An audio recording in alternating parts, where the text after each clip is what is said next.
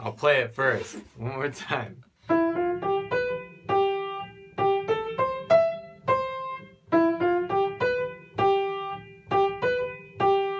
Okay, that's the basic riff.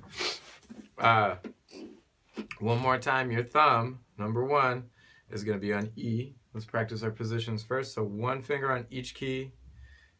First your thumb is on E, then you're going to jump up to this position. Your thumb is now on G. There's a gap between your second and third fingers. And that's it. Just practice doing this. Go back and forth, right? And once you can do that, you can play the riff. And the riff again is 1, 2, 3, 5, 3. Same thing in this position. 1, 2, 3, 5, 3. And then you go back and do it. And the very end is just 3, 5, 3. Kind of repeat that. But to practice that, don't just play it like you hear it. Don't try to go. Just don't start in. You have to kind of ease yourself into it.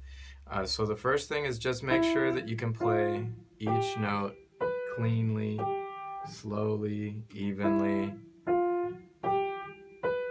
And you're learning what it feels like the experience of all the different muscles that you have to use to play each of those fingers. And when you can do it slowly, then you can start to be able to go. Remember, that's a big pause. And then jump. And jump back. And 3, 5, 3. Okay?